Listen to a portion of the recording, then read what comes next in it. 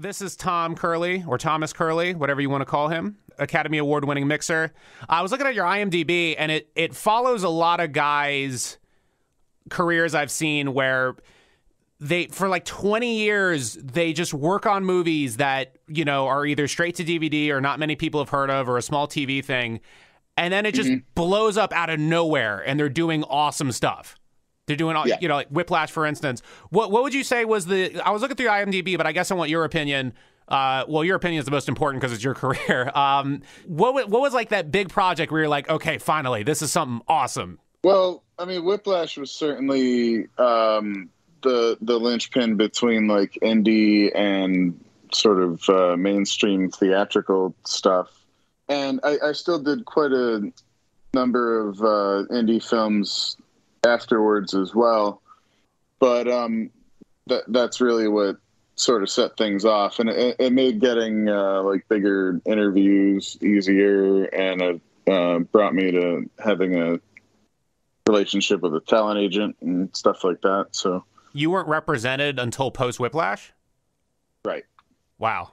Well, no, I mean that's a true hustle, though. You got to respect it.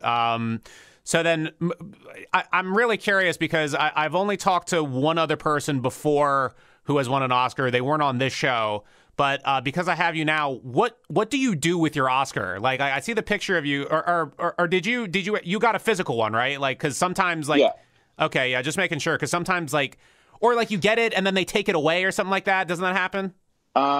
They mail it back to you. That happened. That happened with the Satellite Award. Okay.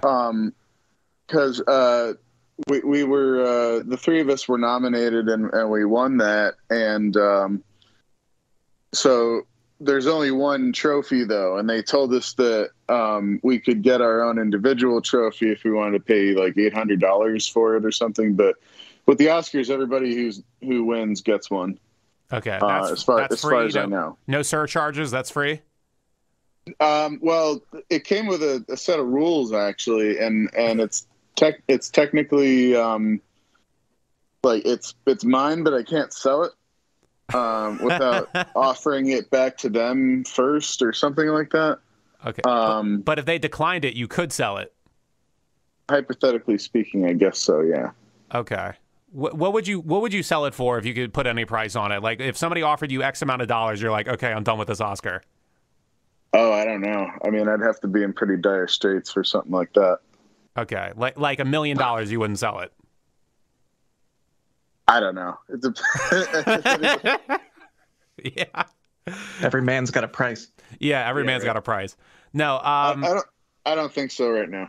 Okay, fair enough. So what do you do with do you just do you hang it up somewhere? Did you use it to make funny social media videos? Like did you give it to your parents or something? Like what did you do with it? It's on my bookshelf here in my living room, prominently displayed, I guess you could say. But the only thing I ever really did with it afterwards is I had a house party, and it was called the Touch My Oscar Party. Wow, that's pretty cool. And so everybody there got to hold it, you know. Yeah. So is it like plastic painted gold, like a bowling trophy, or is that like real gold? Oh no. Well, it's not real gold. It's solid nickel and it's gold plated. So it weighs like over 15 pounds. Okay. Now I need to ask, have you ever lifted with your Oscar? Well, I can lift more than that. Nah, I'm a string band. But I did, the BAFTA actually weighs a little bit more. What's that, 20? Maybe 18. I don't know. It's not a big difference, but it is kind of a funny thing that it's a little heavier. Right. No. So with the Touch My Oscar Party, you have me on a tangent now. I'm sorry. I swear we're talking about sound today. I swear. But so this is something I really got to ask, because there's definitely this critique of the Oscars of, I guess, the less polite people, where they say, oh, skip art design, skip sound design, skip all those categories. But so I guess, we know that for an actor or for a director, there's like so much clout with like, oh, winning an Oscar, and it's like, are there like groupies that come for sound designers or sound mixers when it comes with like winning an Oscar? Does that help you much in your? Obviously, it helps you in your career, but is there any sway in your personal life now that you say you're an Oscar winner? Or is everything pretty much still the same? Not really. It's a lot easier to, like I said, to like talk to people about, potential work in the future and stuff like that. And I've had the door open to a lot more things like we're doing now, where I get to share my expertise and, talk about the parts of the industry that I'm passionate about and things like that.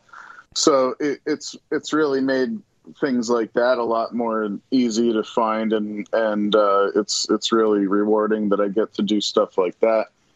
But I haven't really capitalized on it a whole lot, I guess you could say. Yeah, that's fair. Yeah. Okay. So, all right, let me try to transition this into audio. So, with being an Oscar winner, and obviously there's other guys who are nominated, and I guess I won't say just Oscar winners, but just Oscar nominees, because that's still a very rare class to be in. And so, is there any higher like threshold pertaining to sound? Is there any higher threshold of knowledge that you see the Oscar nominees are in that you don't see most people working indie stuff like reaching? Or is it just a matter of sort of connections, right place, right time? Or is there genuinely sort of like you mentioned expertise, like is that expertise, have you had that the whole time and the Oscar just made people listen to it? Or do you feel that, I don't know, like it enabled you to talk with more people and learn some more awesome stuff? Like where are we with that? It's a little column A and a little column B. I feel like my education at the University of Buffalo was very good and competent, and was able to give me a good basis for progressing through my career with a good knowledge base. But at the same time, that's not necessarily required to have a successful career in my field, or really in just about any field in filmmaking. However, there's a different set of skills that you get from actually working on set for a long time and meeting, different people that do this kind of work and seeing how they approach things. And there's a lot of little like tricks of the trade and just sort of things that make recording sound for film different than it is for music or live audio or even stage performances. Absolutely. So when you do anything for 5, 10, 15, 20 years, there's things that you learn that are useful tools, and then there's things that you learn that are sort of work towards your intuition and just being able to make you a more efficient worker, or a person that just knows what the tools are and how they can be used and how they can be exploited. And it makes for perhaps like a less stressful approach to things, or there's less uncertainty in the way that you approach things because you've kind of been there and done that. So then I guess let me structure it a little more concisely. Like, what is so as far as guys who, serious industry dudes, always doing features, always doing this, always doing that, versus the guys maybe sometimes, scraping to get, a micro job on a big picture, or mostly doing smaller pictures that end up on maybe Netflix or I don't know, even cartoons, Crunchyroll, whatever. I guess, what's one piece of knowledge that you see the Academy Award guys, or, you know, that level, that feature film guys, what's a piece of knowledge that you see them hit correctly every time, or a technique you see them hit correctly every time? And then just something on sort of the lower payrolls that guys keep missing that maybe holds them back. I guess it would be along the lines of knowing how to just sort of predict the future in ways that make you able to be prepared for changes, and also the way that you communicate with the higher ups, you know, the creative people. I see. And being able to like speak their language and understand what their priorities are at any given time. So I guess ultimately, like, situational awareness is really kind of the thing. Yeah, like, because something that I see a lot of young people, and I myself was certainly guilty of this as well, is there's a level of idealism and a level of sort of wanting to prove your worth and your competency that sort of makes people like hypersensitive to the needs of their own craft, and a lot of, and like, not just in sound, you know, camera and lighting and everything, set deck, all that stuff. People hyper focus on their own craft, and they want to stand out, and they want to be like the best, and they want to get praise from the producers and directors and stuff. And it's competitive, and that's all well and good. But at a certain point, there's a professionalism that allows everyone to not only do their own best work, but also to enable the rest of the crew to do their own best work as well. And not only that, but champion that as well. And I think that's when a crew can really shine and makes something better than the sum of its parts. I see. I think I'm about to have an example of what you're talking about, because I feel like I know what you're saying, where it's guys who read a lot but maybe don't have the most production experience. And this is like college age people I'm talking about here. But like something that I see is, like, I'll give you one example. So let's say there's no pop filter or something like that. This is more of a studio setting. This isn't so much a field thing. But let's say there's no pop filter around, or every time the actor does a P or a T sound, it still gets a bit of that plosive, you know, and so, like, let's say, you know, what I see a lot of engineers do is they'll just off-axis the microphone just a little bit, or they'll have the talent speak off just a bit, just to avoid that plosive, because that's a big problem. But then what I see, the newly read nitpicker, he'll come in and he'll be like, well, you lost all your high end while doing that. And it's like, dude, you know, it's like, dude, no one can tell. Like, or you can bump that up, like, just a little bit on the console. You know what I mean? Like, it's, would you say that's an example? It's funny you say that, because I did that literally 4 days ago. You did the off axis to save a plosive? Yes. Yeah, and it was with Ryan Gosling. We were doing wild lines for this movie called The Gray Man. And it was exactly that. Like, I didn't bring a pop filter with me, and I had a Shure SM7 microphone set up with blankets around it, and it was just kind of an on-set thing where they do wild lines that they just want to throw in for editing purposes, and they'll probably ADR it in a booth later. But there he was speaking his lines, and every time he said a P, it was a nice fat little pop in there. And I tried explaining it, and everybody just kind of looked at me. So I got up and just moved the mic a little bit, and it was fine. All right, you have no idea how happy that makes me, because I have been trying to tell people that they don't necessarily need a pop filter for years, and they tell me I'm an idiot. And then it's not to call you a name dropper, but you drop in the name Ryan Gosling. Yeah, I did this with this guy. All right, okay. I'm insane. All right, so let's keep going here. You're familiar with Chris Lord-Alge? Not off the top of my head, no. So He's a music mixer guy. Like he is one of the big, I don't know, he feels like the Michael Jordan of like I guess rock engineers, Yes. at least in the contemporary era. And so he's done Green Day, American Idiot, like he's done so many big albums. And it seems like he's kind of the face for sound mixers and sound mixing education for music. But it feels like, by comparison, the mixing community for audio, for video, or motion picture sound, it feels like it's so tiny compared to the music field. And I don't know why. I guess to you, who is the Chris Lord-Alge of mixing for motion pictures?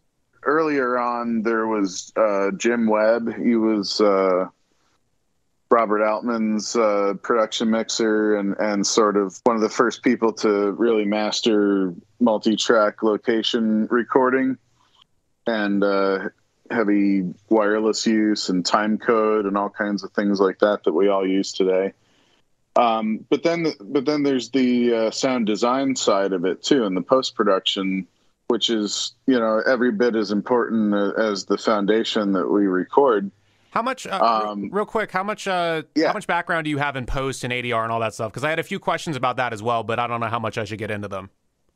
I've never done it as a profession. I've never really done really much more than spend a little bit of time sitting in on some sessions that have been done on stuff that I've worked on, and visited a couple other pros and sort of picked their brain about stuff. The Cinema Audio Society has been pretty good about having seminars where they sort of bridge the gap with production and post-production, because a lot of times we really don't talk at all, and that's kind of a shame, because right, a lot of times a lot of confusion could be cleared up with just a little bit of communication in either direction. So I mean, as far as the people that are influencers and stuff, it's hard for me to say in the post world, but certainly Craig Mann and Ben Wilkins, the guys that I did Whiplash with, are doing a lot of great things these days, and they certainly both have really bright futures in the sound design world. Wiley Stateman just recently won the Emmy for the Queen's Gambit. Yeah, and that was a really good, achievement in sound design for sure. And that's the other thing, is TV and film are sort of these two sort of heavily related, but not quite adjacent worlds, yeah. So there's a lot of good work being done all over the place. And that's another thing that a lot of people kind of get caught up in, is I don't really see the film world or the television world as kind of a contest that can really be quantified, because it's all subjective, and it's all this sort of weird blending of art, science, and business. Well, that actually brings me to something. It's sort of a real pressing thing, where it comes with the opinion of the sound, the field recordist who's actually there, versus the guy in post who has to sort of, I guess, bring the orchestration together.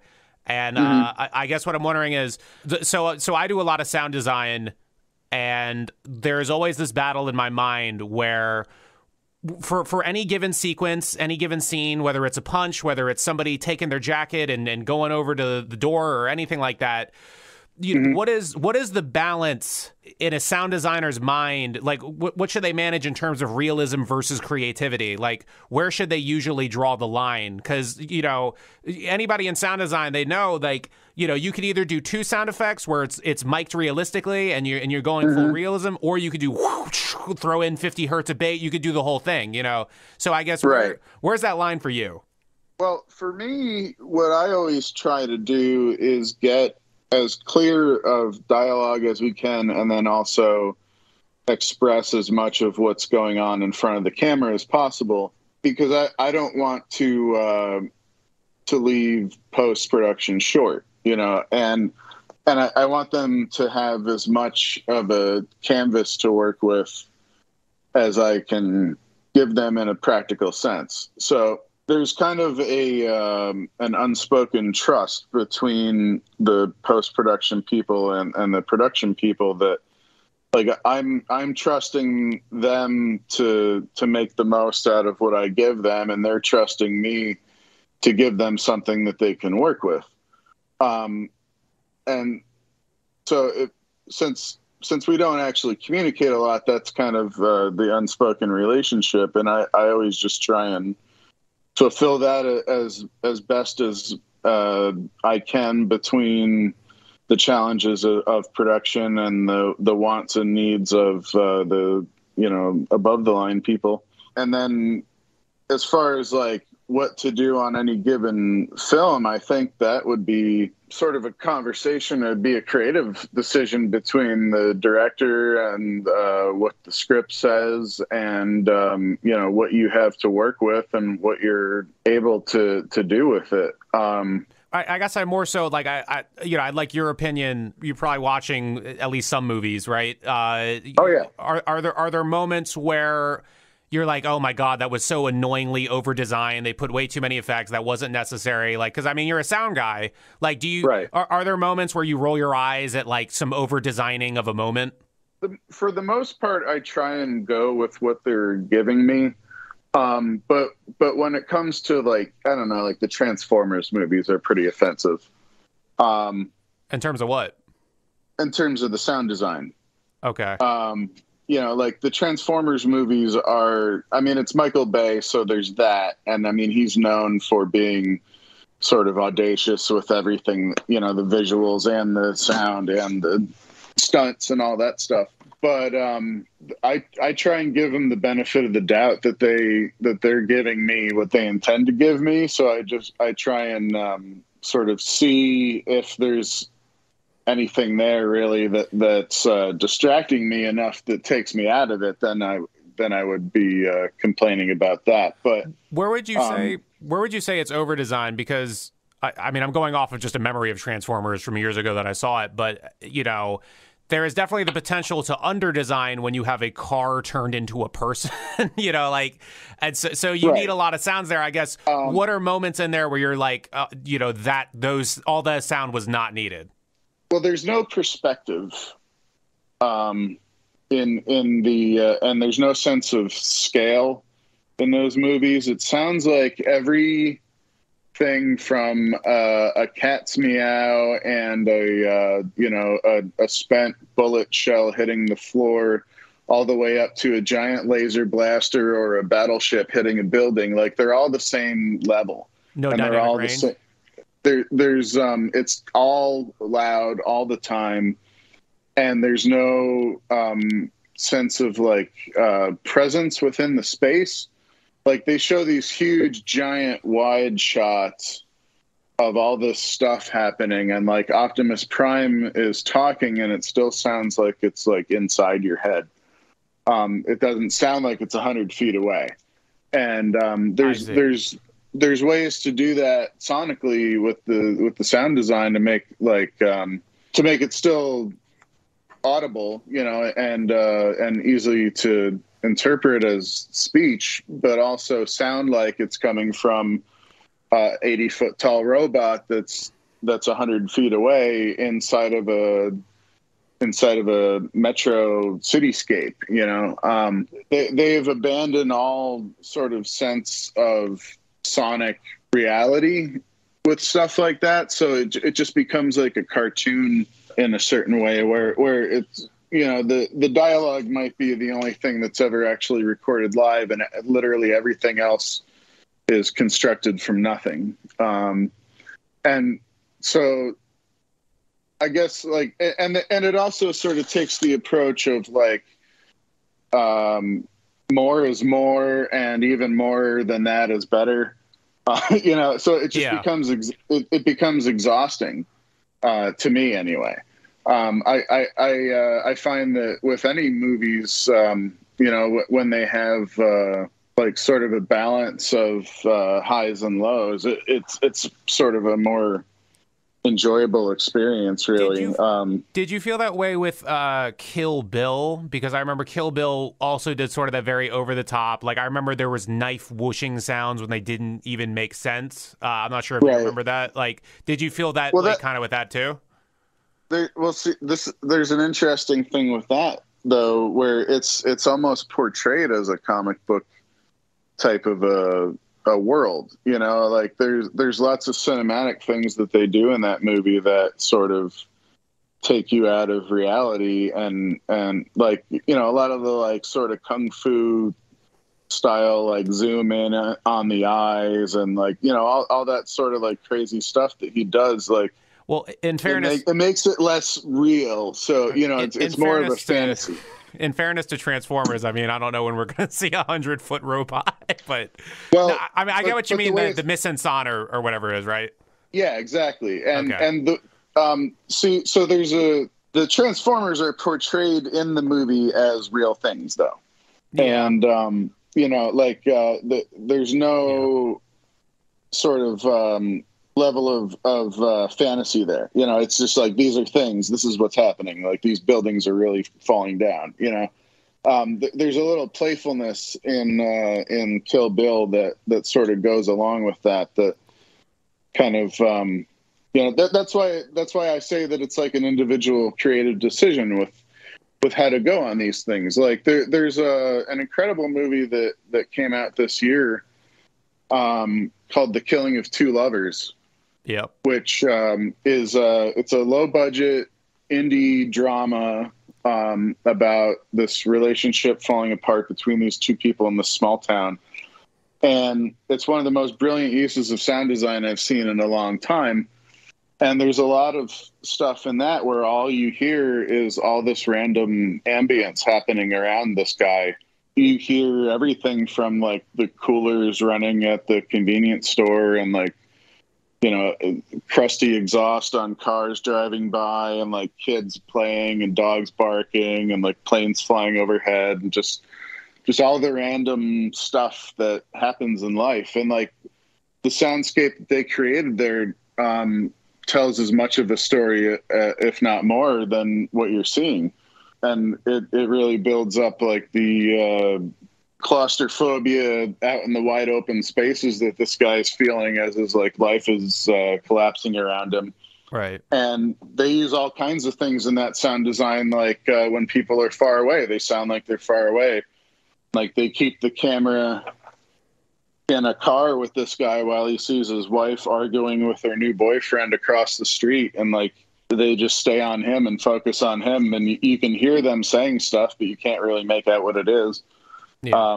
You know, and there's all kinds of cool things that can be done like that if the will is there and the you know, sort of forethought to make those things matter exist. You know, and sometimes it's comes from discussion, and sometimes it comes from discovery. You know, some of these things are found out in the mix booth. Crack it one open. It's a seltzer water, yeah. Oh. I was like, nah, it's okay.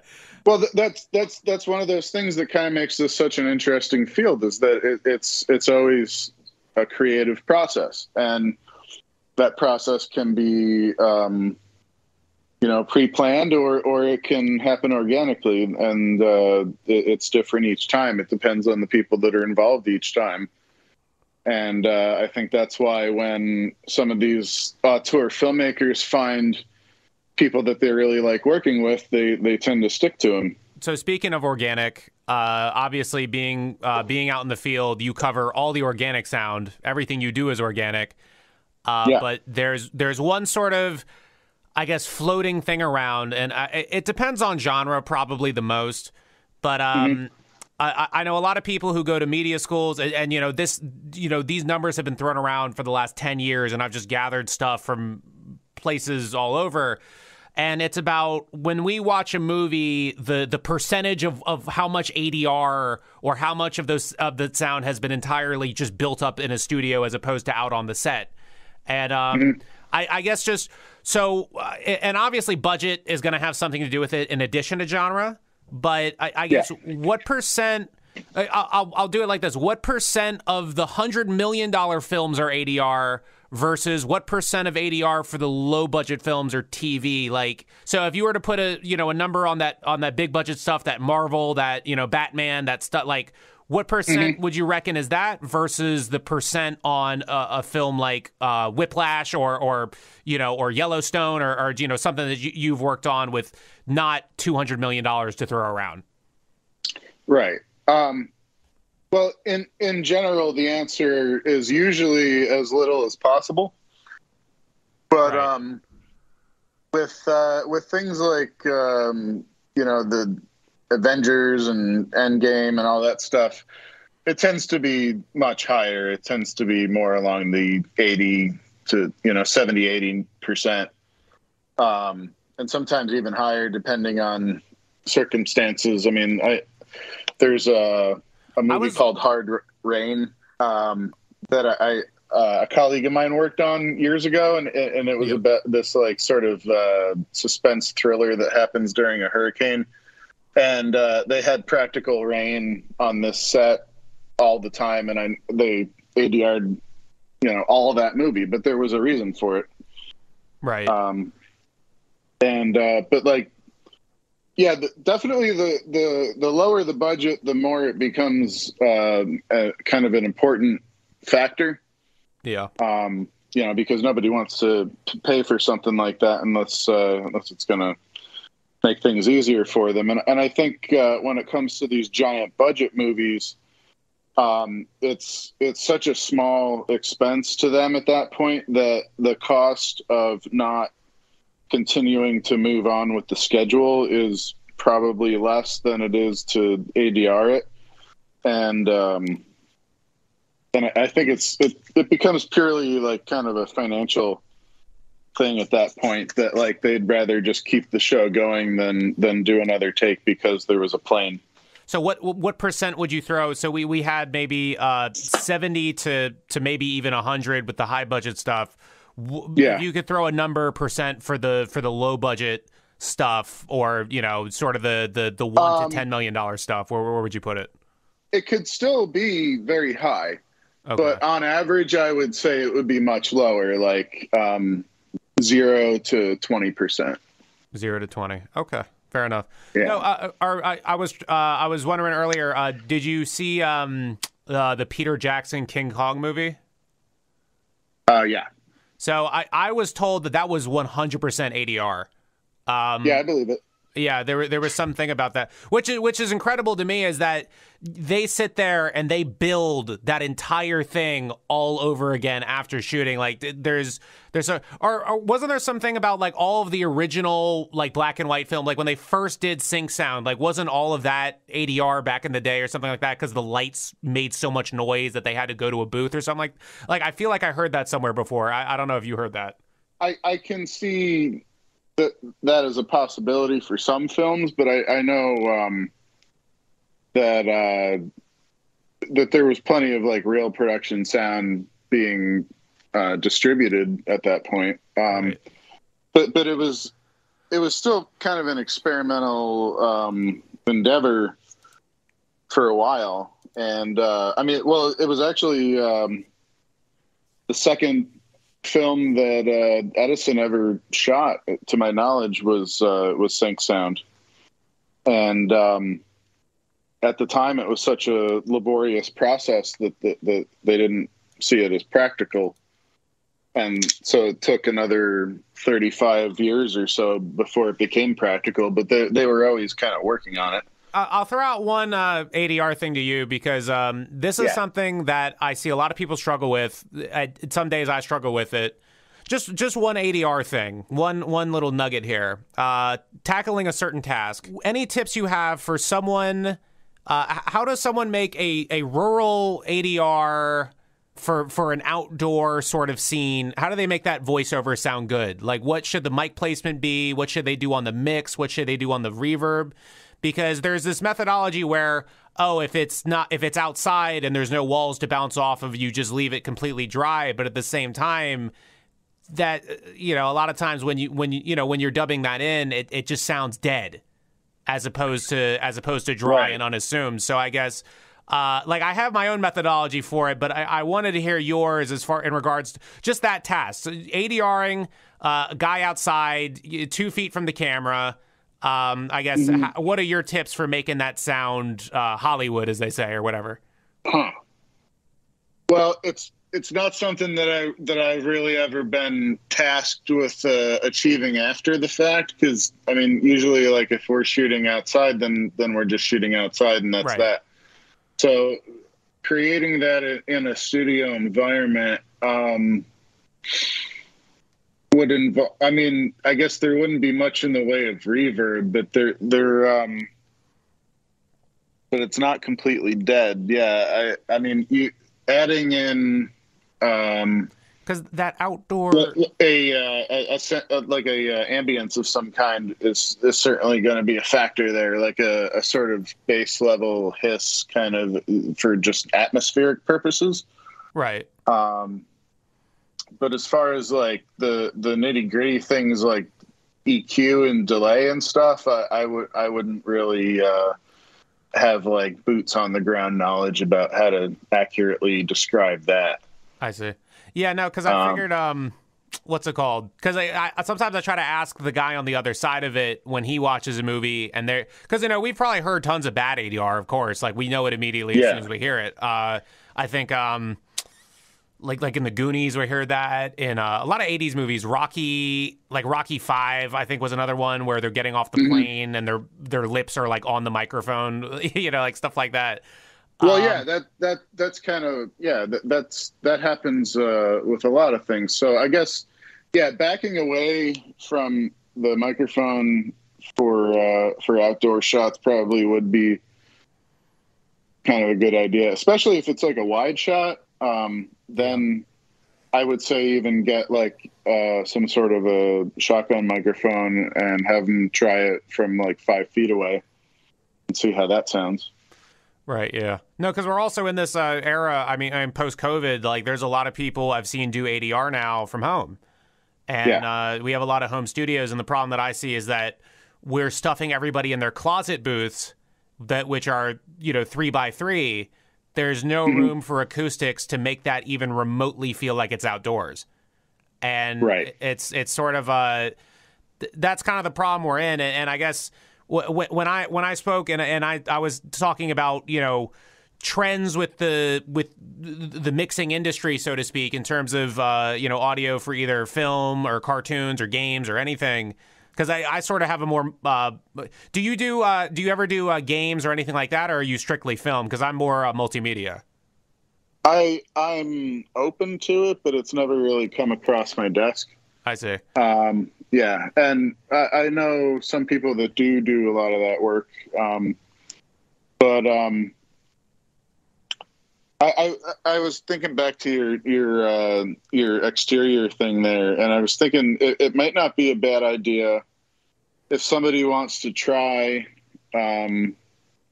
actually just recording outside. And I mean, you would have to find an environment that's suitable, something that's not like on a busy street, I mean, like go to a farm or something, somewhere where you can get a little peace and quiet. But recording outside, I do it all the time, and all you really have to do is make sure that your microphone is wind protected and that you're not getting rained on. Oh no! See, that's actually a big question I've had, because I've had these strange fantasies of an outdoors recording booth where somehow, is there anything, because I've never done it on any kind of high budget capacity, but is there like are there giant, instead of putting like the dead cat on the microphone, are there sort of giant wind nets, like is that a common thing for field recording? No. Okay. Pretty much just blimping the microphone is all that I've really seen. And I mean, you could have grips, put up some C stands and some furniture pads, and stuff like that. Yeah. But if you're recording outside, that's one of those things where sort of you're losing the element of control that the studio provides. So you're at the mercy of nature in one way, and you're at the mercy of circumstance, partially being like if you didn't choose the location, you're showing up to record what's happening there. And that might, not be everything that you want, They call Chicago the Windy City. Maybe as a sound recordist, this is important to you. What's the least windy place on Earth? Or sorry, in America. I'm not going anywhere on Earth, just America. But wait, is there like a city? Because we call Chicago the windy city, and like the Midwest is windy. But like I'm trying to figure out what are the non-windy places, because that'd be a cool place to try that.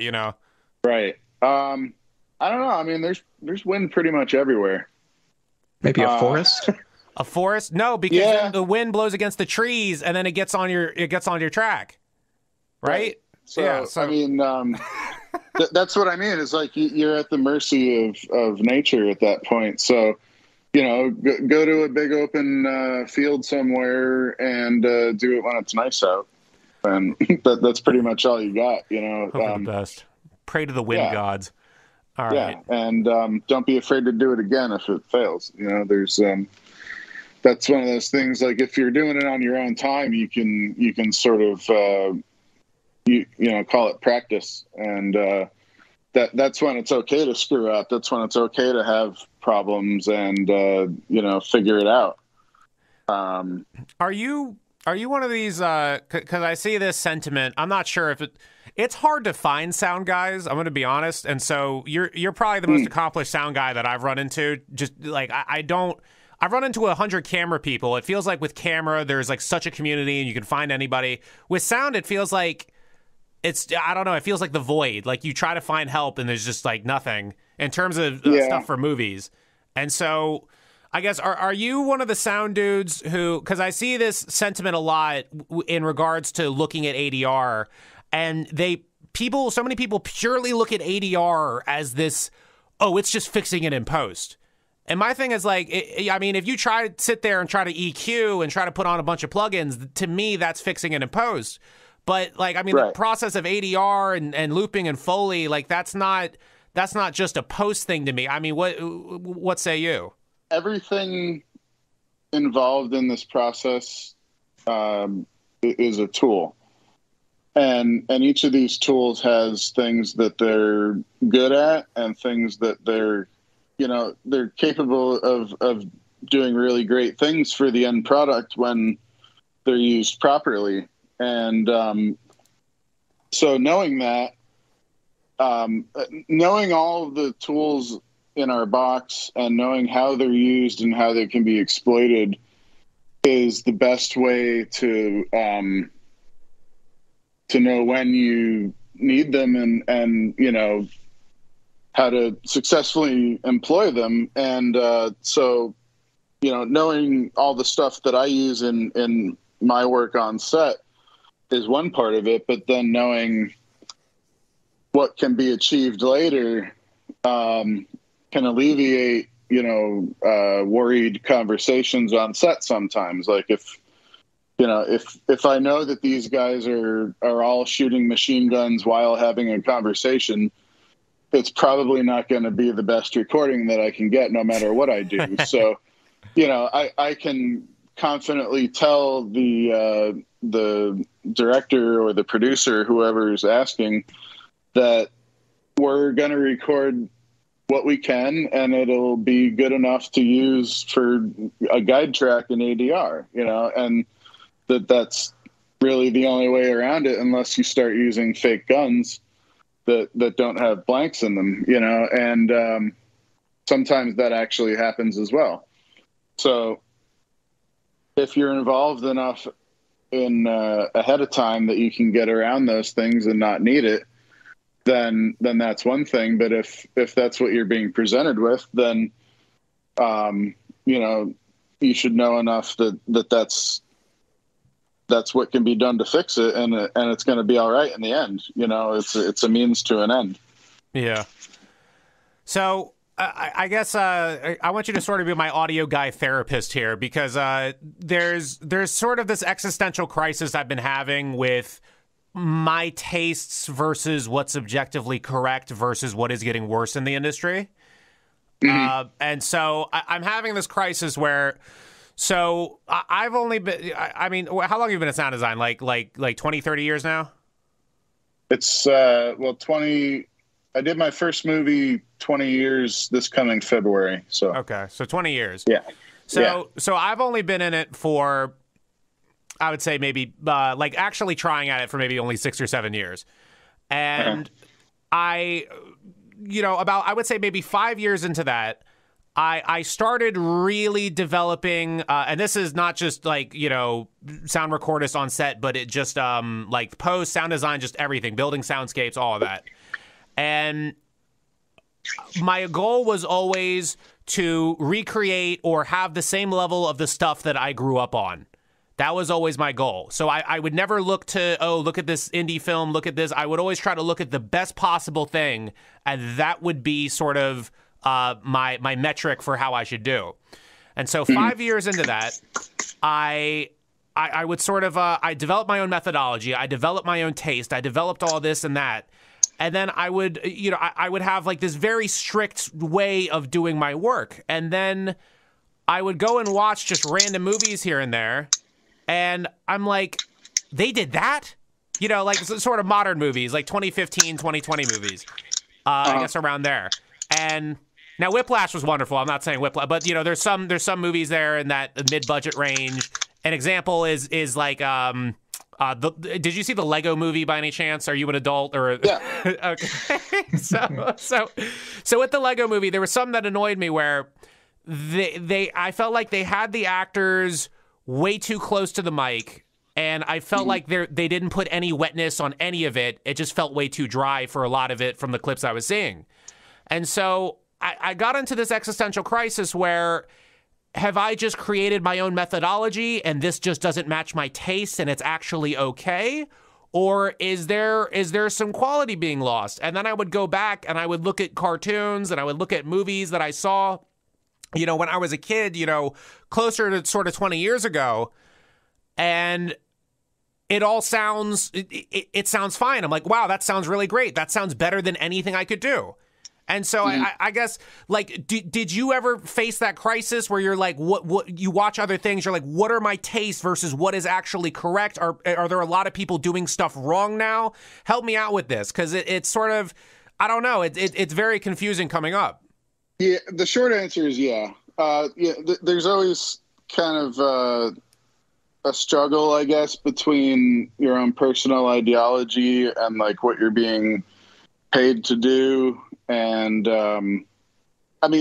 there's a weird thing that nostalgia does that makes things possibly better than they really were.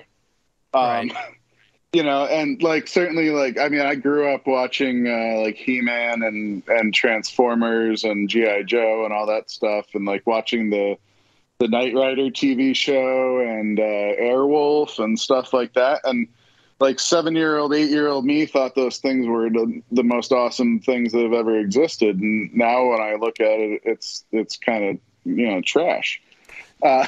But this is what's weird, though, is I'll go back to just a quick sidestep. I'm sure you remember when the Pokemon movies were coming out in theaters. I would go back to that. The Pokemon movie with 1/3 of the budget of the Lego movie. Yeah. I watched that movie. It sounded way better. And I'm not going to ask you to go back and watch the Pokemon movie and the Lego movie. I'm not going to put you through that. But that's what I heard as an adult re-listening to it. It's not like, oh, this was actually bad. I was like, wow, that still sounds good. Right. It's hard to say. A lot's changed, every couple of years with all the, plugins that come out and the machines that come out. And there's also things that are like fads. I mean, if you think visually, when the bullet time thing first came out, everybody went crazy for that, Yeah. And, so there's certainly trends and things like that take over. And a lot of times, people that maybe don't know any better tend to just follow things like that. So sometimes if you feel like you're about to violate some personal, credo or something, you could suggest it to the people that you're working with and see what their opinions are on it. I mean, I always feel like stuff like that.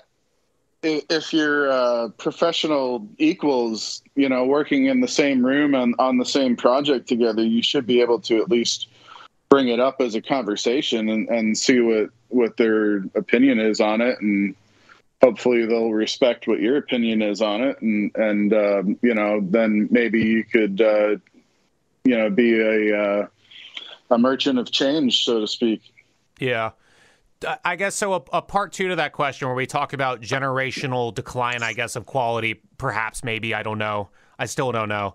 But I guess, so this is something in the camera department. A lot of film guys versus digital guys. There are so many film guys who say digital sucks, not necessarily because it looks worse, but because it's creating undisciplined cinematographers. It's creating undisciplined cameramen. It's creating... nobody lights anymore. Like I was talking to I bought a bunch of grip equipment off of a guy who did Zombie Honeymoon and Rescue 911. He did all these shows in the 70s. And he was selling all of his stuff, all his tungsten stuff, because he's like, people don't actually light anymore. Like the craft of lighting for real is dead. And so, but that's because film was very not sensitive. And so they needed all that light. So let's bring it to sound here. Do you feel that the new digital wave, I guess that would be in like 95, somewhere around there? Do you think that created, that influxed a bunch of non-disciplined sound people the same way film did it with digital imaging? To a certain degree, yes. And you could include me in that world because, I didn't grow up in a studio. I couldn't tell you the first thing about how to make a good album or how to, really sound design a movie that was shot on 35 or any of that kind of stuff. However, the thing that a lot of those people are sort of quietly bitter about is that this is an industry and not just an art form. And that if it were just an art form, decisions would be made differently, but we're making a product to be consumed, and it's something where the choices that are being made to sort of what technological means we use aren't necessarily up to us. So, I know quite a few people that quit the business at the end of the 90s when shows wouldn't hire them unless they could shoot digital or record digital. And a lot of people at that point just threw their hands up and said, well, forget it then, I'm out. And they must have been rich. Perhaps. Yeah. And well, that's another thing though, is that, so this transition to digital, it wasn't the cleanest transition, let's be honest. There were growing pains, but they've come a long way. And a lot of the advances that we've seen in the last 20 years are in good faith trying to make things better, and I think they've done that. We can shoot beautiful looking images and record really complex, really awesome sounding stuff now and do it fast and relatively cheap. And that's not something that was practical or possible 30 years ago without, extreme measures being taken. So in a way, it's opened up the ability for people to be more creative with less means, but that also unfortunately comes at the cost of also allowing people that don't have the best intentions or the best vision to also enter that arena. And so, we allow a lot more people in that have the ability to make great things. And, at the same time, we have to weed through a little more crap. I'm sort of wrapping up here. We're winding down, but sure. Piece of audio gear you hear a lot about, you see a lot of, random people talk about on YouTube that you find overrated. For production work, I would say the cedar noise reduction system. Okay. And that's something that existed exclusively in post for a long time. It was a. Are you familiar with cedar? No, not cedar. I mean, I have a bias against noise reduction sort of units in general, but yeah. But no, I mean, go ahead. Well, so I mean, for a long time, it was an analog thing. It was a very specific and sort of persnickety process that people had to, be trained for, and it was, expensive and took a long time. But it was the kind of thing that could save you from a plane flying past if you really wanted to save that take, then since then they've come out with digital versions of it and plug-in versions of it, but they also have a sort of location friendly one now that's like $3,500 or so, but you can add cedar noise reduction to your on-set tracks, and it's kind of like bringing Isotope out into the field with you. And that's something that I've seen a lot of people make a lot of noise about here in the last year or two. But I don't think it's really our place to do that in the field. I think we should be turning in, I mean, they still do turn in raw recordings, but like it shouldn't be expected of us to turn in a processed track. Right. Absolutely. Yeah. Absolutely. No, I go crazy. No, because I'll work with voiceover people and they'll put all their plugins on and I'll tell them the raw. They think I can't tell the difference. It gets really annoying. Anyway, last thing, I was looking at your IMDb real quick. I always try to find a fun title. Any memories? Any memories doing Dance Flick with the Wayans brothers? Oh, so yeah, that was a one-day gig for me. Okay. I was working as a utility person for the mixer Kim Ornitz. And I had been mixing quite a bit at that point, but not on like big movies. And that was kind of a big, bigger budget Wayans Brothers movie. It never really went anywhere, but I was only there for one day, and everything was going great for us.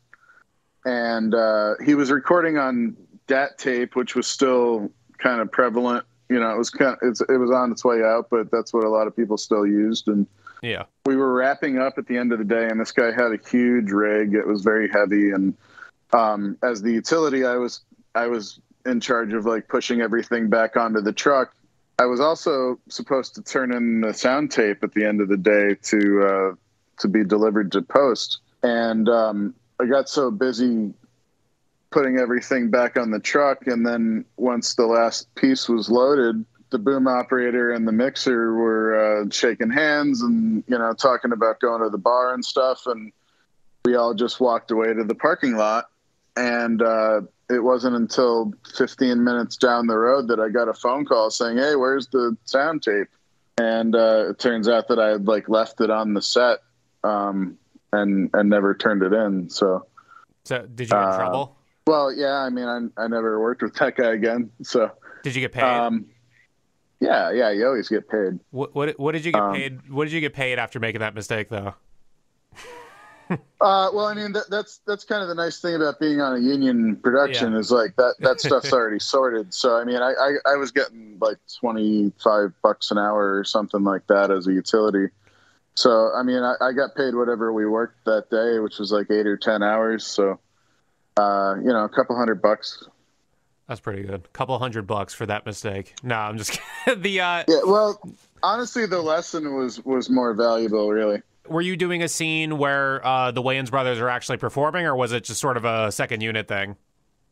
No, it was, I think they were at the monitors for what we were shooting. It was a song with, I think it was Keenan Ivory Wayans as a principal character. It was like a high school musical kind of a thing. Okay. And he was a huge fat guy that was in like an inflatable suit. Okay.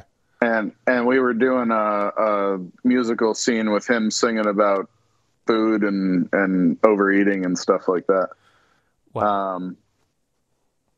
Yeah, that was. We might have done a couple other like pickup shots and stuff, but I think it was reshoots. Did the Wayans brothers acknowledge you in any way? No.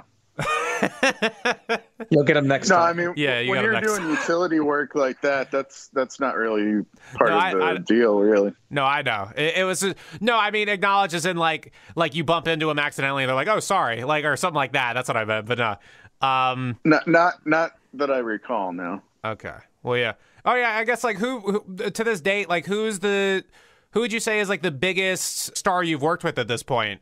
I mean, the last few years have really been kind of a who's who. I mean, like I mentioned Ryan Gosling, but also Chris Evans, Regé-Jean Page, Ana de Armas, Michael Keaton, Kevin Costner. I've really kind of been through a lot of those people. But I mean, of my childhood, I've never met Arnold Schwarzenegger yet, and I'd really like to. Yeah. But I wanted to meet Michael Jackson, but it's too late. Yeah. So no, I heard doing his music videos is like fascinating because he'll look at every single little thing, especially towards the later years. He was very I guess micromanaging is the word. Right. He definitely looked at every single little thing. Okay. So yeah, any hot takes on sound or anything you want to say about the world of sound before we conclude this interview and send you on your way? Don't work for free ever. Don't work for free ever. Okay. Well, you know what? That's a good take. I like that take. Yeah. This was Thomas Curley, Academy Award-winning sound mixer, works such as Whiplash and Yellowstone. Check him out on what's your website? I have a website, curlysound.com, but it's really kind of more utilitarian than anything. It's just my resume and stuff. Okay. But I'm on Instagram, Tom Curley, Tom_Curley _CAS, or Facebook. Okay. All right. Tom, thanks. We'll see you later. You bet. Thank you.